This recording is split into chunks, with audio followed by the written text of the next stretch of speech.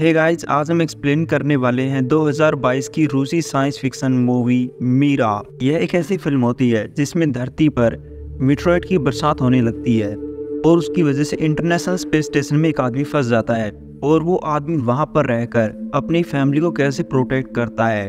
तो ये सब जानने के लिए चलते हैं फिल्म की स्टोरी की तरफ। इस फिल्म की शुरुआत में हम देखते हैं कि स्पेस के अंदर से एक मीटियोराइट आता है और ये मीटियोराइट जमीन तक आते आते एक नाखून के जितना छोटा हो जाता है और यहाँ पर एक गाड़ी से टकरा जाता है। इस गाड़ी के अंदर एक फैमिली होती है जिसमें बोरिस नाम का आदमी होता है और बोरिस के साथ उसकी पत्नी होती है लेरा और उसका छोटा भाई भी होता है। लेकिन इन लोगों को ये नहीं पता होता कि आखिर हमारे गाड़ी से क्या टकराया है और ये लोग इस चीज़ को इग्नोर करके आगे बढ़ते रहते हैं। साथ ही साथ इन लोगों को न्यूज़ मिल रही है कि अगले 24 घंटे के बाद में यहाँ पर मीटियोराइट की बरसात होने वाली है और उसे देखने के लिए बहुत सारे लोग एक जगह इकट्ठा होने वाले हैं। लेकिन ये मीटियोराइट धरती में प्रवेश नहीं करेंगे बल्कि धरती के पास से गुजर जाएंगे और किसी को कोई भी नुकसान नहीं होगा। और लेरा यहाँ से एक स्टेडियम में चली जाती है जहाँ पर वो रेस करने वाली थी। रेस के दौरान वो पूरे कपड़े पहन के आती है, इस वजह से उसका मजाक भी उड़ाते हैं। और जब यहाँ पर दौड़ने की बारी आती है तो यहाँ पर लेरा सबसे आगे रहती है। लेरा का सबसे अच्छा दोस्त भी है जिसका मीसा नाम है। और जब लेरा फिनिश लाइन तक पहुंचने वाली थी तब मीसा वहां पर आकर एक कैंडल को जला देता है और आग को देखकर लेरा डर जाती है। उसी वजह से वो फिनिश लाइन तक नहीं पहुंच पाती और उस वजह से वो इस रेस को भी हार जाती है। तो यहाँ से वो अपनी फैमिली के पास में पहुंच जाती है जहाँ पर उसकी फैमिली वाले एक बर्थडे को सेलिब्रेट करने वाले थे। लेरा का जो छोटा भाई है आज उसका बर्थडे है और हमें ये भी पता चलता है कि लेरा के पिता इंटरनेशनल स्पेस स्टेशन में काम कर रहे हैं और उन्हें गए हुए काफी वक्त हो चुका है। और लेरा की मॉम ने अब यहाँ पर बोरिस नाम के दूसरे आदमी के साथ में शादी कर ली है। लेकिन लेरा वो बोरिस को अपना पिता नहीं मानती और ना ही वो अपने छोटे भाई को अपना भाई मानती है और वो अपने असली पिता को बहुत ज्यादा मिस करती है। उसी वजह से वो उठ के भी यहाँ से चली जाती है लेकिन उसकी मॉम उसे मनाने के लिए आती है।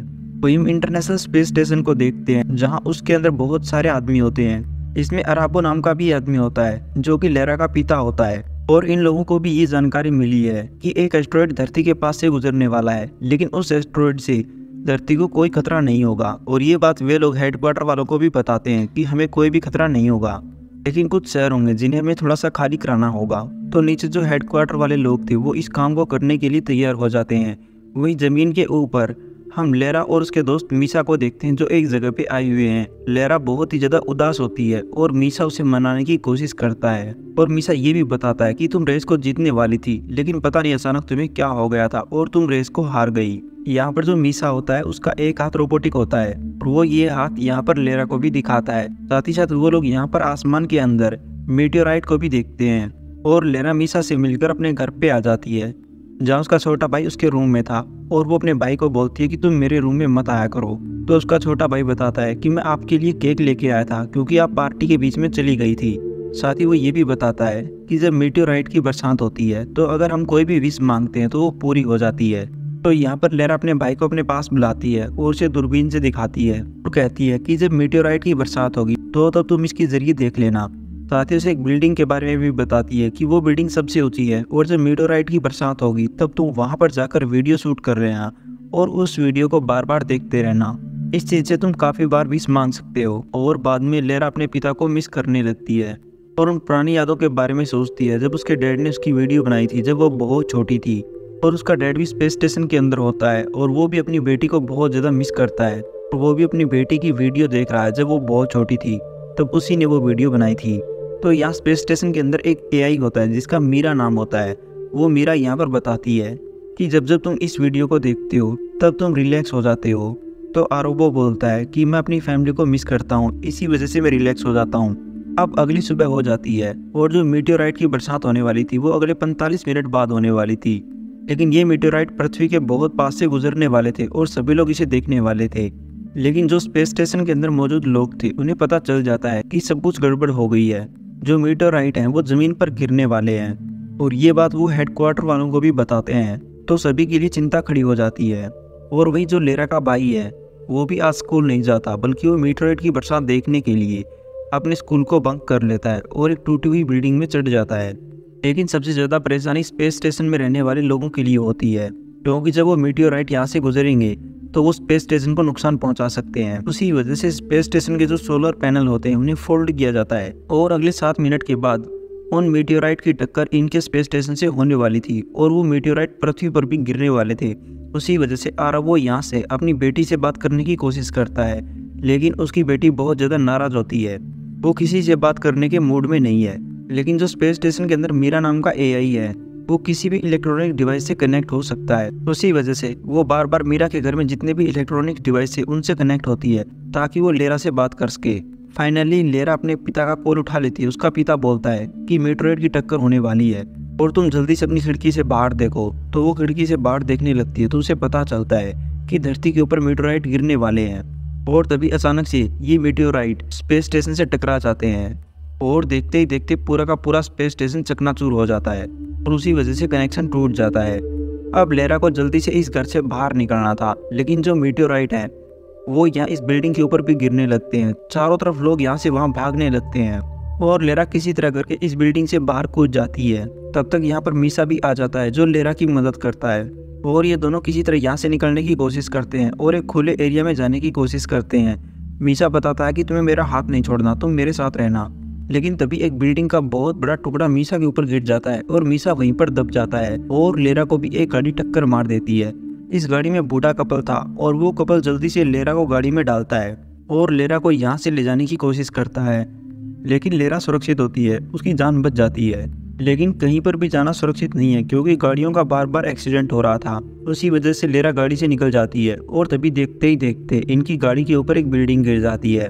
लेकिन जब बिल्डिंग गिरती है तो लेरा उस बिल्डिंग के मलबे के नीचे दब जाती है। वो हम स्पेस स्टेशन के अंदर आरोपों को देखते हैं जिसे होश आता है और होश में आने के बाद जो यहाँ पर मीरा नाम की एआई है वो बताती है कि केवल तुम ही जिंदा हो और बाकी क्रू के लोग सारे मारे जा चुके हैं और जो स्पेस स्टेशन है उसके जो सोलर पैनल है वो टूट चुके हैं। और आरोपो उठकर जल्दी से नुकसान का जायजा लेता है कि जमीन पर कितना बड़ा नुकसान हुआ है और वो यहाँ से हेडक्वार्टर में कॉल करके बात करता है तो वो बताते हैं कि हमारा बहुत बड़ा नुकसान हो चुका है, उसी वजह से तुम भी जमीन पर आ जाओ। स्पेस स्टेशन के अंदर रहना अब तुम्हारे लिए सुरक्षित नहीं है। तो आरोपो बोलता है कि ठीक है, मैं जल्दी से यहाँ का काम खत्म करके वापस जमीन पर आता हूँ। और आरोपो यहाँ पर अपनी मीरा नाम की एआई की मदद से अपनी फैमिली को ढूंढने की कोशिश करता है। वो सबसे पहले लेरा को ढूंढता है तो ये एआई बता देता है कि लेरा मलबे में दबी हुई है। लेरा के पास में एक छोटा सा टेडी बियर होता है जिसके अंदर इलेक्ट्रॉनिक डिवाइस था और ये एआई उस इलेक्ट्रॉनिक डिवाइस से कनेक्ट हो जाती है। तो आरोपो अपनी बेटी से बात करता है और बोलता है कि मुझे पता है कि तुम यहीं पर हो, तुम्हें उठना होगा और यहाँ से निकलना होगा। और उसी वजह से लेरा को होश आ जाता है। लेकिन तब तक यहाँ पर रेस्क्यू टीम वाले आ जाते हैं जो लेरा को यहाँ से बाहर निकालते हैं और उसी वजह से लेरा की जान बच पाती है। और आरोपो यहाँ से अपनी पत्नी के पास में भी कॉल करता है और उसे बताता है कि लेरा बिल्कुल ठीक है, लेकिन जो बोरिस का बेटा है वो नहीं मिल रहा। तो आरोपो बोलता है कि चिंता मत करो, मैं उसे भी ढूंढने की कोशिश करूंगा। तो यहाँ पर लेरा को पता चल जाता है कि वो स्कूल में आज गया ही नहीं, बल्कि वो एक टूटी हुई बिल्डिंग पर गया था ताकि वो मीटियोराइट की बरसात को देख सके। तो यहाँ पर उसका पिता एआई की मदद से इस पूरी बिल्डिंग को स्कैन करता है, लेकिन इस पूरी बिल्डिंग में दरारें आ चुकी थी और इसकी गिरने की संभावना 87% थी। लेकिन अब आरोपो के पास में सोलर पैनल नहीं है, उसी वजह से वहाँ की बैटरीज डेड होने लगती हैं और जो दूसरी बैटरी है वो स्पेस स्टेशन के दूसरे हिस्से में है, जो स्पेस स्टेशन अब यहाँ से अलग हो चुका है। तो आरोपो फैसला करता है कि जो स्पेस स्टेशन का हिस्सा अलग हुआ है मैं उनकी बैटरी का इस्तेमाल करूंगा। और जो जमीन के ऊपर लेरा है वो भी अपने भाई को बचाने के लिए उस बिल्डिंग में पहुंच जाती है। यह पूरी बिल्डिंग टूटी हुई है और किसी भी टाइम पे गिर सकती है, लेकिन फिर भी वो हिम्मत करके बिल्डिंग में पहुंच जाती है और अपने भाई को यहाँ बाहर ढूंढने लगती है। वो यहाँ स्पेस स्टेशन के अंदर आरोपो को देखते हैं, वो भी यहाँ से केबल की मदद से स्पेस स्टेशन के टूटे हुए दूसरे हिस्से में जाने की कोशिश करता है ताकि वो वहाँ पर जाकर वायर को कनेक्ट कर सके। लेकिन इसी बीच उसे काफ़ी दिक्कतों का सामना करना पड़ता है। यहाँ पर बहुत सारा कचरा था, उस कचरे से उसकी टक्कर हो जाती है और वो अनबैलेंस हो जाता है।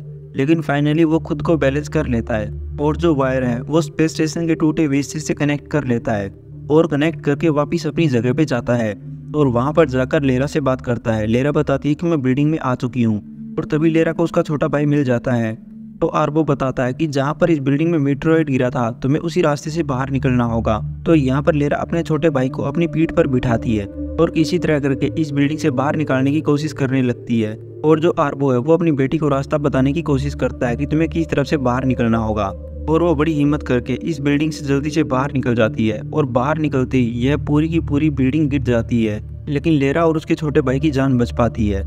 लेकिन ये लोग देखते हैं कि अब चारों तरफ धूल हो चुकी है उसी वजह से रास्तों का पता लगा पाना मुश्किल है कि हमें किस तरफ जाना है। लेकिन तभी इन लोगों को यहाँ पर कुछ गाड़ियों की लाइट ब्लिंक करती हुई नजर आती है और ये उन गाड़ियों की लाइट को फॉलो करते हैं। कुछ ट्रैफिक सिग्नल भी थे जो ब्लिंक हो रहे थे। तो यहाँ पर लेरा को पता चल जाता है कि ये मेरे पिता हैं जो मुझे रास्ता दिखा रहे हैं। और ये सच में आरबो होता है जो एआई की मदद से हर इलेक्ट्रॉनिक डिवाइस में घुस जाता है और अपनी बेटी को सुरक्षित जगह पर ले जाने की कोशिश कर रहा है। और वो अपनी बेटी और बेटे को उस जगह तक पहुंचा देता है जहां पर रेस्क्यू टीम वाले काम कर रहे थे, जहां पर छोटे छोटे शेल्टर बने हुए थे।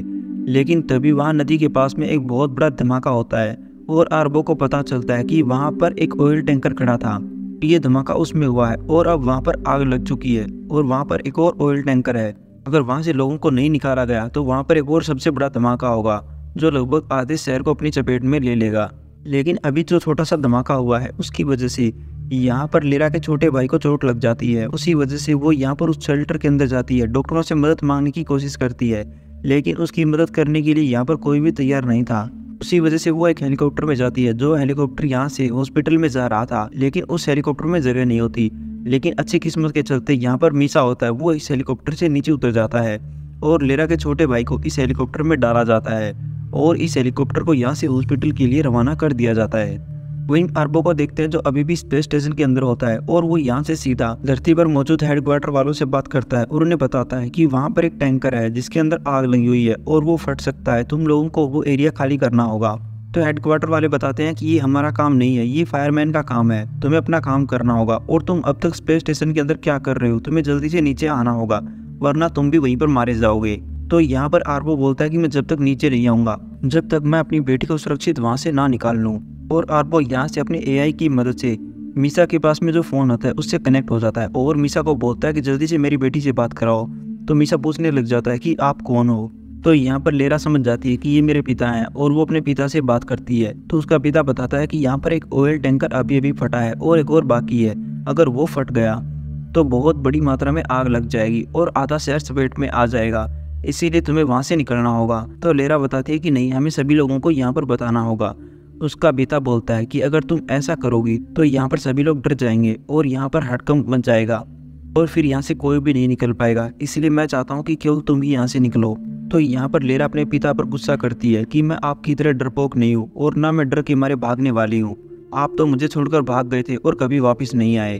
और हमें यहाँ पर लेरा के बारे में पता चलता है कि लेरा एक बार जब अपने घर का सामान ठीक कर रही थी तब वो लिफ्ट के अंदर चढ़ गई थी और वो लिफ्ट वहीं पर रुक गई थी और लेरा के पिता आरबो ने लिफ्ट को खोलने की पूरी कोशिश की लेकिन वो लिफ्ट खुली ही नहीं। यह लिफ्ट शॉर्ट सर्किट की वजह से रुक गई थी और उसी वजह से लिफ्ट के अंदर आग लग गई थी और कुछ जलते हुए टुकड़े यहाँ पर लेरा के शरीर पर गिर गए थे और उसी वजह से लेरा का शरीर भी जल गया था। लेकिन बाद में पुलिस वालों ने आकर उस लिफ्ट को ओपन कर दिया था। लेकिन उस टाइम पर लेरा की मॉम ने आरबो के ऊपर बहुत ज्यादा गुस्सा किया था, यह सब तुम्हारी वजह से हुआ है। उसी वजह से आरबो इस जगह को छोड़कर हमेशा के लिए चला गया था और वो स्पेस स्टेशन में पहुंच गया था और उसके बाद से वो कभी नीचे नहीं गया। और आरबो यहाँ पर कॉल पर अब अपनी बेटी को ये बोल रहा है कि उस जगह पर आग लगी हुई है और तुम आग से डरती हो। तो यहाँ पर लेरा बताती है कि मैं अपनी तरफ से लोगों को बचाने की पूरी कोशिश करूंगी और मैं खुद उस जहाज में जाकर उस टैंकर की आग को बुझाऊंगी। और इतना बोलकर वो कॉल को काट देती है और वो मीसा को लेकर एक छोटी सी नाव की मदद से यहाँ पर बहुत बड़े शिप पर पहुंच जाती है। इस शिप में आग लगी हुई थी और ये आग अगर ऑयल टैंकर तक पहुंच गई तो ये ऑयल टैंकर कभी भी फट सकता है। और ये दोनों इस शिप में चले जाते हैं और मीसा यहाँ पर रास्ता देखने की कोशिश करता है और धीरे धीरे आगे बढ़ता है। लेकिन तभी यहाँ पर लेरा आग को देख लेती है और डर जाती है। मीसा यहाँ पर लेरा को शांत करने की कोशिश करता है। लेरा बताती है कि मैं इस टेडी बियर के जरिए अपने पिता से बात कर रही थी लेकिन अब ये भी खराब हो गया। तो यहाँ पर मीसा उस टेडी बियर को ठीक कर देता है और उसका पिता फिर से इस टेडी बियर से कनेक्ट हो जाता है और लेरा को रास्ता बताने की कोशिश करता है कि तुम्हें आगे किस तरफ जाना होगा। और तब यहाँ पर आरबो एआई की मदद से इन लोगों को रास्ता बताता है कि जहाज में तुम्हें किस तरफ जाना है ताकि वो सही जगह पे पहुंचकर उस पूरी आग को बुझा सकें। लेकिन तभी मीसा जल्दी से दरवाजा खोलता है तो वहाँ पर एक बहुत बड़ा धमाका हो जाता है। उसी वजह से मीसा बेहोश हो जाता है और जो लेरा होती है वो बहुत ज़्यादा डर जाती है क्योंकि उसे आग से बहुत ज़्यादा डर लगता है। तो उसका पिता यहाँ पर लेरा को बोलने की कोशिश करता है कि केवल तुम्हें एक दो दरवाजों को पार करना है, उसके बाद तुम इस आग को बुझा दोगी और मैं हमेशा तुम्हारे साथ में हूँ। और जो मीसा का हाथ था उसका पिता उसके हाथ से कनेक्ट हो जाता है और अपनी बेटी के हाथ को अपने हाथ में ले लेता है और कहता है कि मैं हमेशा तुम्हारे साथ में रहूँगा। और उस टाइम पर भी लिफ्ट के अंदर मैंने तुम्हें बचाने की पूरी कोशिश की थी लेकिन मैं नाकाम रहा था। लेकिन अब की बार मैं नाकाम नहीं रहूँगा। तब यहाँ पर लेरा फायर वाले सूट पहन लेती है और यहाँ से उस आग को बुझाने के लिए निकल जाती है। और उसके पिता का जो स्पेस स्टेशन है वो भी यहाँ पर पृथ्वी की ऑर्बिट में आ जाता है। और लेरा कुछ आगे जाकर एक वाल को ओपन कर देती है जिसके अंदर पानी होता है, और जहाँ जहाँ पर आग लगी थी एक नोजल के जरिए वहाँ पर पानी आ जाता है और उसी वजह से सारी आग बुझ जाती है। और इस तरह से लेरा ने एक बहुत बुरा धमाका होते होते बचा लिया। तब तक मीसा को भी होश आ जाता है और वो जल्दी से इस जहाज के डेक पर पहुंच जाते हैं। लेकिन तब तक यहाँ पर रेस्क्यू टीम वाले भी आ जाते हैं जो यहाँ पर लेरा और मीसा को रेस्क्यू करने के लिए आए हैं। लेरा आसमान की तरफ देखती है तो वो देखती है कि आसमान से जलता हुआ स्पेस स्टेशन नीचे आ रहा है, यानी कि उसके पिता की भी अब मृत्यु हो चुकी है। लेरा यहाँ से हॉस्पिटल में जाती है और अपनी मॉम से मिलती है, अपने पिता बोरिस से मिलती है, साथ ही साथ वो अपने छोटे भाई से भी मिलती है। उसका भाई बताता है कि मैंने विश मांगी थी और मेरी विश पूरी हो गई, मैंने यही मांगा था कि आप वापस आ जाओ, और देखो आप वापस आ गई। और इसके कुछ टाइम बाद लेरा अपनी फैमिली के साथ में समुद्र के किनारे पर जाती है, जहाँ पर जाकर वो अपनी फैमिली के साथ में एंजॉय करती है। और इसी के साथ में यह साइंस फिक्शन मूवी यहीं पर पूरी हो जाती है। आशा करते हैं दोस्तों आपको हमारी एक्सप्लेनेशन पसंद आई होगी। दोस्तों हम आपसे मुलाकात करेंगे और भी लेटेस्ट मूवीज़ के साथ। तब तक आप खुश रहें और अपना ख्याल रखें। Thank you for watching.